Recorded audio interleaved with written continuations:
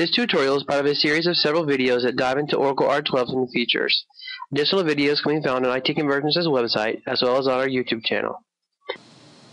Hello, my name is Ann Risto and I'm a Managing Principal Instructor with IT Convergence. Today I am here to show you how to personalize a view within Oracle's eBusiness Suite Release 12.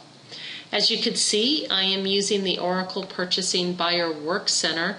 However, any form that is in this new HTML format, the quote font interface, that has the personalize and the view capability, you will be able to use this technique.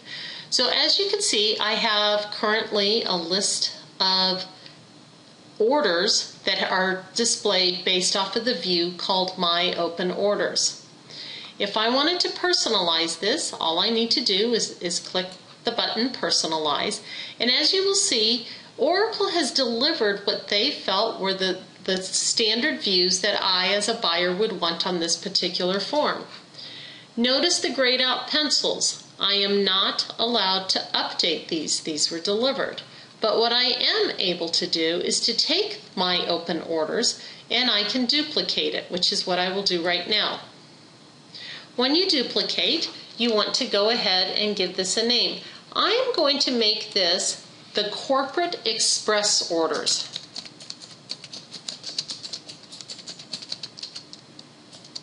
And as you can see from the drop down, I've played with this demo already. How many rows do I want to see? Well, I'm a data hog. I want to see everything, so I'm going to choose 25 rows. And as any good developer will tell you, you should always document everything. This will display all of Corp Express orders. You want to make the description because, 6 months from now you may forget what you did.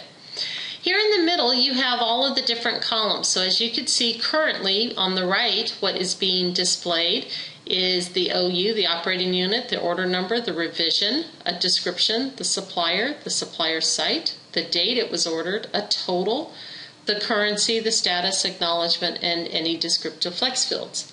Well, in my case, I'm going to take away the descriptive flex fields. And because everything I do is in US dollars, I'll go ahead and I'll remove the currency.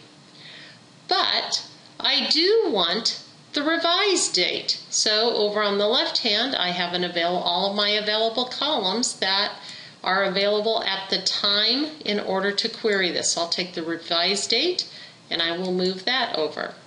I also want to find the buyer and I will move that.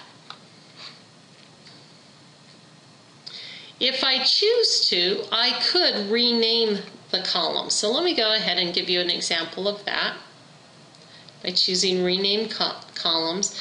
And instead of description, how about we change it to the cool description? I would not recommend that in a professional setting. Go ahead and hit Apply. And you'll see the result is the cool description. The reason I don't recommend changing names is I find it very difficult to support the end user if the end user is constantly changing names. I'm going to scroll down. How do I want to sort? Well, maybe I want to sort by the actual order number. So it should be out here somewhere.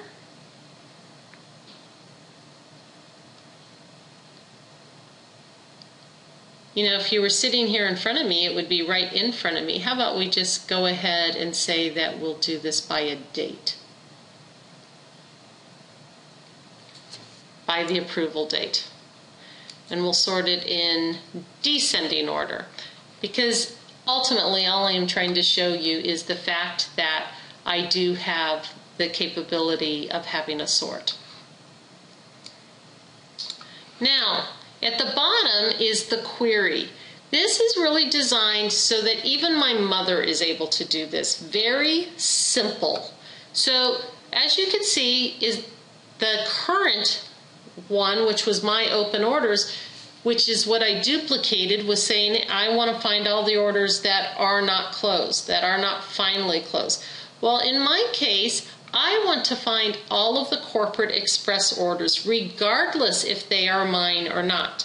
So for the My orders, I'm going to go to the blank, which would be nothing. The other thing I want to do is find the supplier and add it. So I'm going to choose supplier, hit add, and this is how I'm able to add a column back into my query. So as you can see, I have the supplier is. I have different conditions. It is or it is not. So I'm sticking with is, and I'm going to choose Corporate Express. Now notice this is one of those drop-down lists, so all I have to do is find the list of values that is already here. I'm going to go ahead and apply and review results.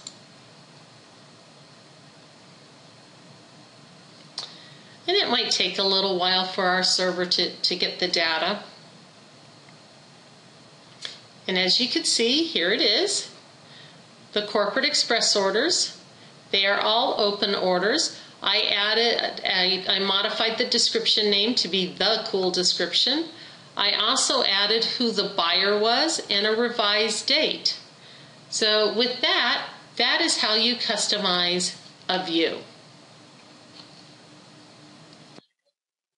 On behalf of IT Convergence, I would like to thank you for your time and invite you to check out our many Oracle-related workshops at www.itconvergence.com/workshops.